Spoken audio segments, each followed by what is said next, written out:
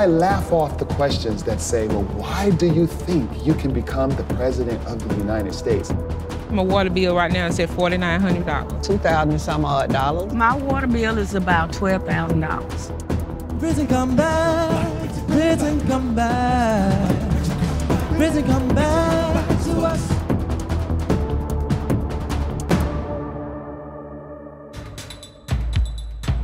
All of those planes are grounded, effective immediately.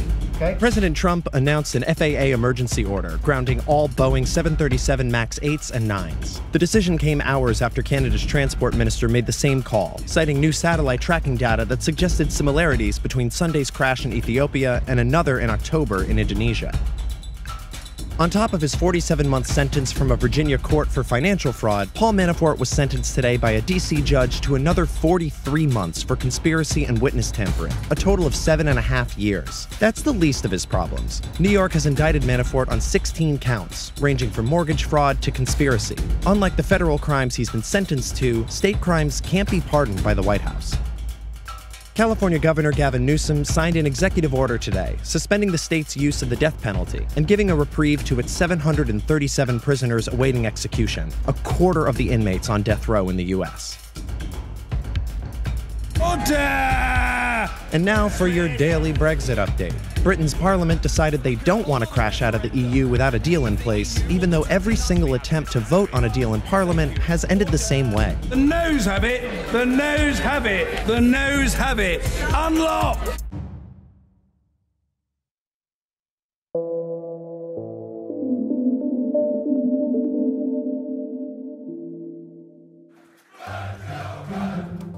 Vice President Joe Biden might be a little closer to maybe announcing that he'll do what everyone in America thinks he'll eventually do, run for president. I appreciate the energy you showed when I got up here. Save it a little longer. I may need it in a few weeks. Biden would join a diverse field of 14 Democratic candidates that includes other campaign trail veterans like him. Hi, I'm Bernie Sanders. I'm running for president. Fresh-faced but experienced national lawmakers. I am running for president of the United States. Fresh-faced outsiders with a hook. I filed an exploratory committee to run for president of the United States. Industrious Midwesterners who eat salad with hair combs. To announce my candidacy for president of the United States. And as of this morning, this guy. I'm Miramar, Florida Mayor Wayne Messam, and I'm taking the first steps to establish an exploratory committee to run for president of the United States. We have so many candidates running already. All different kinds of people, all different places in the country. Why do we need another one? Well, you know, I'm not truly convinced that the solution is coming out of Washington. When you really think about mayors are known to be problem solvers. Mayors are known to be closest to the people. And quite frankly, being in Washington for a lot of years, it's kind of hard for me to believe that sensible solutions can come out of Washington that touch people the most. Last night, Democrat Wayne Messam won his second term as mayor of Miramar, Florida, a city of 140,000 people nestled between Miami and Fort Lauderdale. Good night, everyone. Stay tonight. I'm done. This morning, Mayor Messam was with his regular running group, doing his usual 4-mile jog. All right, everybody, have a great ride. Messam is 44. He played wide receiver at Florida State in the mid-90s and almost made it to the NFL. Now he owns a successful construction company.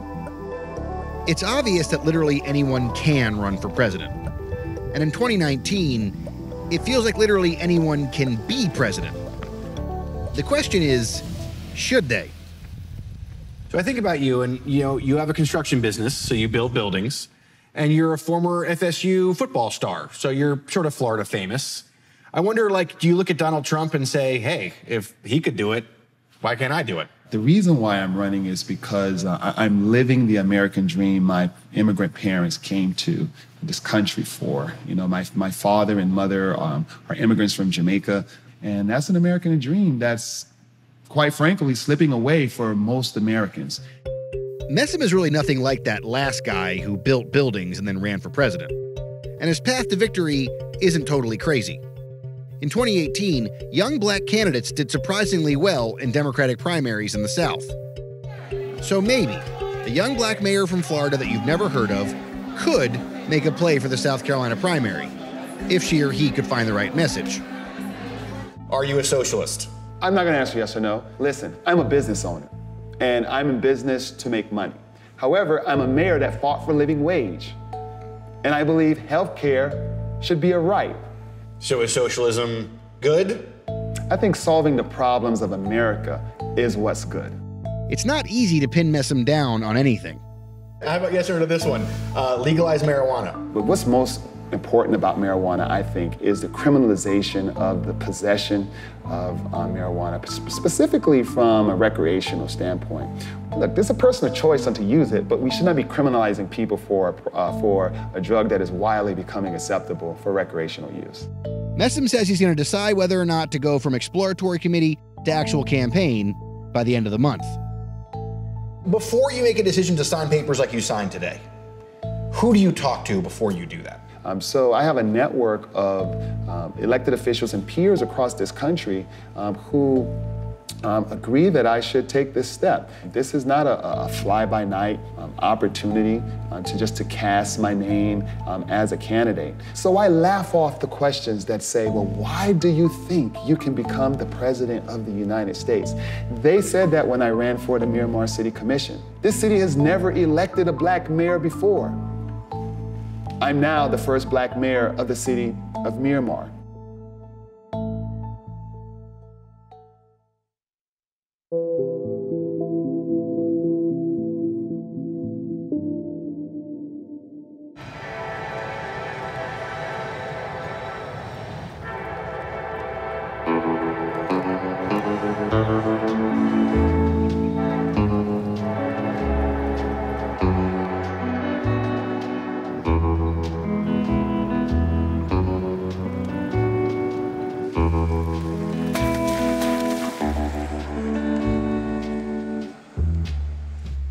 There's people moving every day because of the water bill.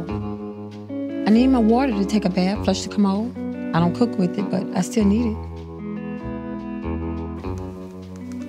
Sharon Parker has a fish tank, runs her bath, and washes her dishes. Her water bill is $7,000. All right. So is this where your meter is? Yeah, the meter's right here. I don't know which one is the troublemaker, but it's one of these right here. The city of Jackson started upgrading its water metering system in 2013. Now, Sharon is one of more than 20,000 people, or a third of all customers in Jackson, with delinquent water bills, ranging from a few dollars to several thousand. Right now, I'm going to the Jackson Water Company. Hopefully they can help me out with my bill. If they say no today, I'll be coming back home, getting some boxes and start packing.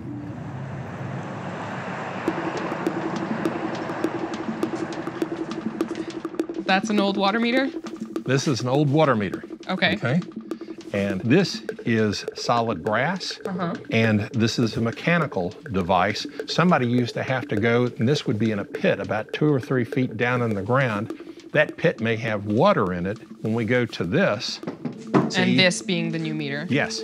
Jackson's infrastructure has been crumbling for decades. So, in 2013, the city signed a deal with the manufacturing juggernaut Siemens to help turn that around by upgrading its water meters, theoretically generating more revenue in the process. Bob Miller is the public works director.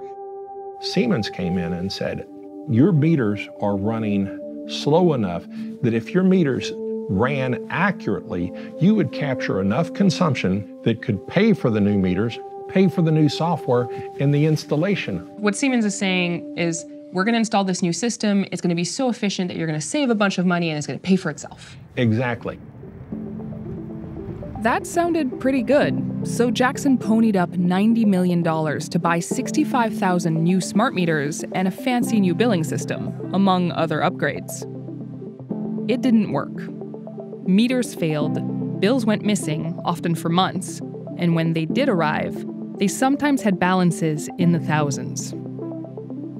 The meters are capturing the consumption, but the consumption isn't turning into bills, and the bills aren't turning into payments. So there's a breakdown in the system. To try to change out a metering system and a billing system is like trying to change out someone's heart and lungs at the same time. Who's to blame? The city or Siemens depends on who you ask. The city council has discussed filing a lawsuit against Siemens. This wouldn't be the first time the tech giant has been to court for water-related issues. It's settled lawsuits with other cities in the past. Siemens says it's done the work it was contracted to do and continues to interact with the city of Jackson on a regular basis to help facilitate successful operation of the metering and billing systems. In the meantime, Jackson's water department needs money. So it's sending out shutoff notices to try to collect on its bills, even if those bills are flawed.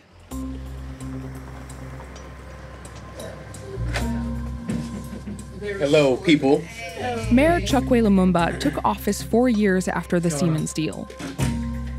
He had a plan to make Jackson, in his words, the most radical city on the planet. Instead, he's dealing with water meters. In an ideal world, what would you do to fix this? In an ideal world, water would be free. You know, if we wholesale decided to cut people off regardless of whether their bills were accurate or not, that would be a failure. If we wholesale decide that we're not going to cut anyone off, then we find ourselves in this circumstance where we have gaping holes that we're unable to deal with in our budget that leads the city into debt. For now, the water department is taking bills one by one. That's how a city with a 30% poverty rate and a median household income of $33,000 got here. I have a water bill for $341.35. My water bill was $2,000 and some odd dollars. I owe $2,600 and like 43 cents. My water bill right now is at $4,900. My water bill is about $12,000. I'm Sharon Parker. Miss Walker, come on Yes, in. ma'am. How are you today? I'm good. How are you? I'm doing wonderful for a Monday. I went just a few minutes ago and made a payment. I came in. How much did you pay a few minutes ago? $20. What I could. The water department says Sharon hasn't been paying on time in years. That's as common in Jackson as anywhere, especially after a years-long moratorium on water shutoffs for non-payment. It also says she has a leak on her property that she'll need to fix. So this is the amount that I was able to adjust off that bill. Okay. Okay. So that leaves you with a remaining balance of $2,773.20. Okay. So is that better? That is much, much, much, much better. Ooh, thank you, Jesus. Okay, so what happens next? Well, I have to come back Friday and make a payment. Start my payment plan. How much is that payment going to be? $231.10. And can you 3 handle payments. that? I'm going to do the best I can. The water department says these problems created a $25 million shortfall during the last fiscal year. That's money Jackson could have spent on doing things like upgrading its decades-old pipes. It hopes adjustments like Sharon's will get people paying again. Do you think that the Siemens deal was a mistake? Absolutely. The whole thing? It's akin to someone selling you the most expensive car that they have on the lot and understanding that one, you can't afford to buy it. You don't understand how to operate it. But if they can get you to purchase it, they will. And so the question now is what steps are we going to take to address and to remedy this?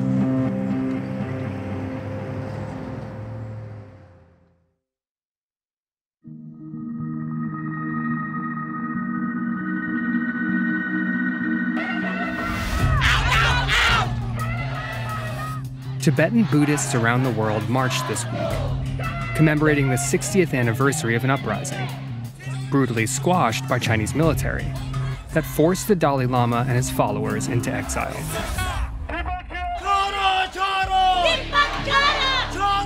These days, Tibet is considered one of the least free places in the world. That's because the Communist Party has developed sophisticated methods of micromanaging the plateau. Today, one of the prime requirements for every monks and nuns is that they should be loyal to the Communist Party before they are loyal to their faith. So whether it's in terms of people's freedom of movement, people's language study, cultural preservation, everything is being dictated by the Chinese Communist Party. In 1995, China kidnapped the 6-year-old successor to the Dalai Lama, replacing him with their own party-approved Lama. He is now one of the leaders of the Buddhist Association of China, which helps present China as a friendly superpower to its neighbors. It's not just ironic that China's atheist leadership is fostering religious ties with its neighbors, it's also smart. Buddhists make up a huge proportion of the population in countries that China wants to connect to its Belt and Road Initiative, a multi-billion-dollar project to dominate global trade. One goal: to get better connected to the oil-rich Middle East. So in the last decade, they've spent $2.5 billion on building oil and gas pipelines through Myanmar, directly connecting China to the Indian Ocean. In that same period, China actively worked to improve religious ties with Myanmar, a country that is 88% Buddhist.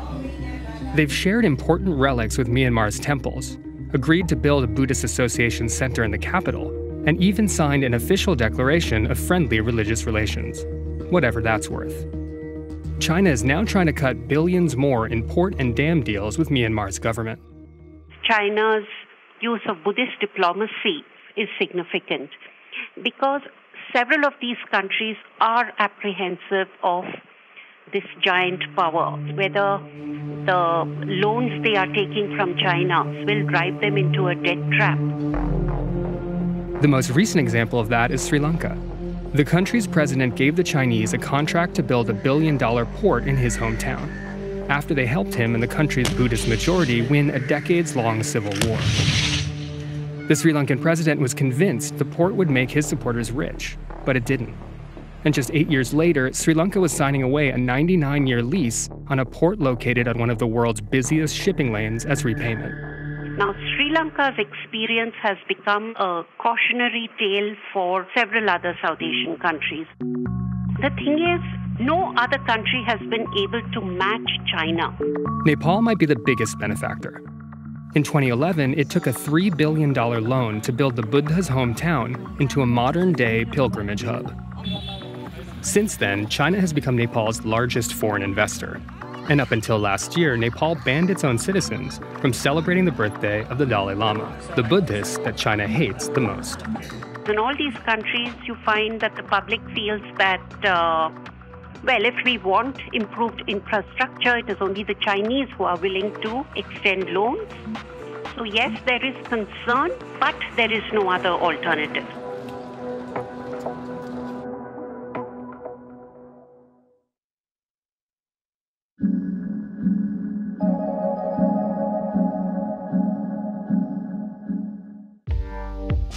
My name is Pablo Ramos Gonzalez.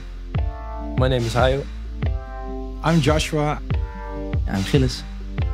My name is Syed Hosseini, and I want Britain to remain in the EU because I believe that people should be together, not apart. I cannot believe there's just the end. Oh no. There's just weeks to go until Brexit, and the Reunion Boys, a Dutch boy band, don't want Britain to say bye, bye, bye. They don't want it that way. They want Britain back for good. You see where this is going. The group's first single, Britain Come Back, has more than 350,000 views on YouTube. They might not be as popular as One Direction, but it's enough to justify a trip to Liverpool, using their sculpted facial hair and chiseled abs to make one last appeal to the United Kingdom to stop Brexit. That was big. That was big. You were such a good hype woman. I was. Like most boy bands, the Reunion Boys are the creation of an impresario. Dutch visual artist Julia Veldman thought a boy band would be both an ironic statement and a real way to open people's hearts. She's funding the project out of her own pocket, with support from a small art grant and a Kickstarter. Politicians are doing some sort of charade. They're just going to work every day to be on stage and be the funniest guy in the room or something, while people are going to suffer. It's really sad, yeah, really sad. It's still affecting you now, yeah. Now it starts to show how much people will get hurt by this. Julia was serious enough about the project that she made sure the Reunion Boys weren't just pretty faces. Most people would assume that a boy band wouldn't know so much about politics or Brexit. So I'm just going to fire some questions at you and see how you respond. Okay? Right. Question number 1. What is the customs union? Oh, that's a union in which all EU countries can trade freely with each other. Boom. Next one. What is the backstop agreement? Ooh, that prevents, if the Brexit goes through, that a hard border will exist between Northern Ireland and Ireland. Final question. Oh. What is Michel Barnier's title? Is she like a duchess or something? He. He? Oh, Michel. Oh, Michel. Michel. Michel. Yeah, French. Ooh, he's the EU negotiator. Yeah, right. Very good. Yeah. So sorry, like we should have known. He's the chief negotiator. Yeah. I can give you a 0.5 for that one. So you've got a serious message behind the humor and the laughter. Of course, but like, how can you reach people by being all boring and serious? Like, how are you gonna reach them? You know, it's funny, but I mean, that's the way you can actually open up a conversation. It was an emotional decision, and not a very wise one, and not a very small one, a very smart one. Some people in Europe, though, might say, well, if they want to leave, they've voted to leave, let them go. Yeah. Why do you want Britain to stay? It's not just Britain's laws. The United Kingdom, sorry. It's not just UK's laws, it's also our laws, because we are allies. We get stronger by being together, and if we part, they're going to go be worse off, and we are as well. At a non-profit event called Rock for Europe, the Reunion Boys were able to show off their knowledge of Brexit. Join us and shape the future. The Reunion Boys! Thank you. Hello, hello, hello, beautiful people. Unfortunately, they also sang. I cannot believe this is the end. Oh no. Britain, come back.